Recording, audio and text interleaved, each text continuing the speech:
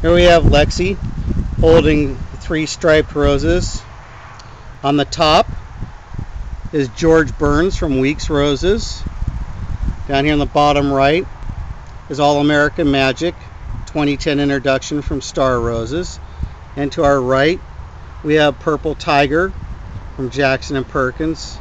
You can see a little bit of interesting variants in all 3. Try and put together a bigger striped rose collection next week or so if we can find them. Again, it's late November, so a little tough on pulling certain rose blossoms out. Anyways, a brief introduction to some striped roses here.